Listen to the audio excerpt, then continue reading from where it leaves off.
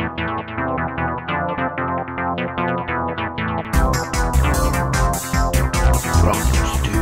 here, coins, bullion, and proofs. It's all about the coin. Hey YouTube, long time no see. Just haven't had anything to pick up. Got a coin from someone on a Facebook group. I did place an order with goldsilver.b, kind of pre-Brexit. It arrived today, just before this. Just going to do an unboxing of this because I haven't opened up the other box yet, and I'll get on to undoing that after. Let's try and get it open. So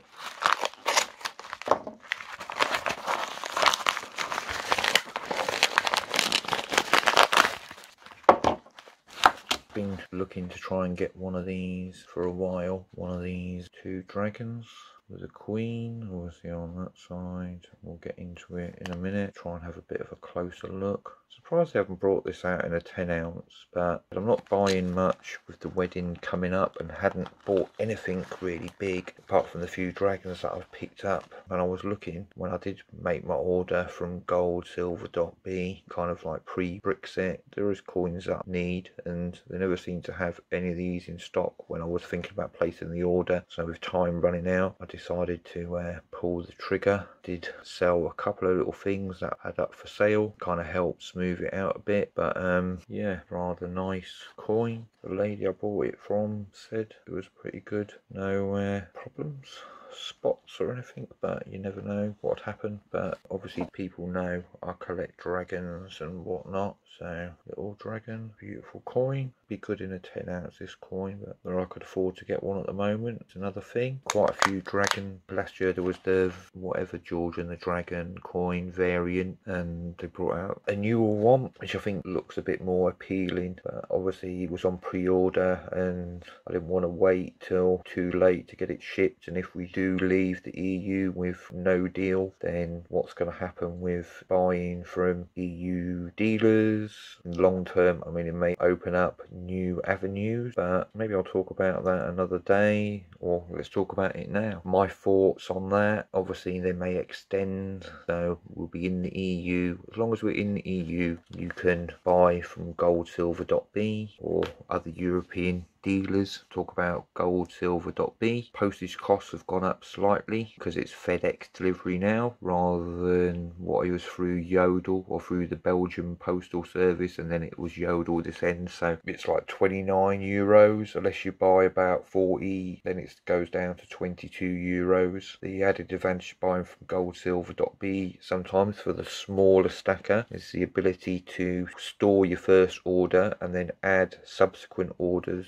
to that order, which I didn't do this time, but I have done in the past, because you know, who knows what's going to happen after the 29th of March, so no point storing. I want it in hand for that eventuality. So yeah, you could store your order. Say you only had enough to buy 20 ounces a month, you could pay for the 20 ounces, have them store it, then buy another 20 ounces the next month or 2 months later or whatever, and then ask them to ship it, and they ship the 40 ounces and you'd only pay one lot of shipping.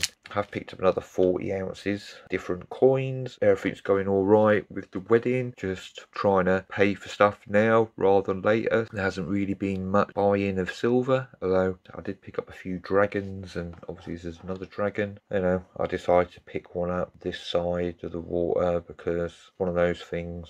But yeah, it's very nice. That's the Chinese dragon, and then we have the lovely Welsh dragon. And this coin did come all the way from Wales. That's all I'll say. Dear to my heart. I was talking to the seller about the local area, and it was the same area I lived in myself when I was in Wales, and fond memories. I'm not Welsh, but sometimes these coins, raw mint coins, can be very hit and miss. You know, it's just one of those things. You just don't know just how they mint them, or after they're minted they go down kind of a recess and then slide over each other like that down into it. If it's full, you know, they can get damaged there. It's running on a bit, the video. Just a 1 ounce there, 40 more ounces of silver to come shortly. Thanks for watching. Like, comment, subscribe, and yeah, that was the other thing. Finally, like, hit 1,000 subscribers. No big deal. I'm going to do another video about that another time, about my views, you know, those sort of things. Going to try and get back into swing of doing videos out of practice. You know,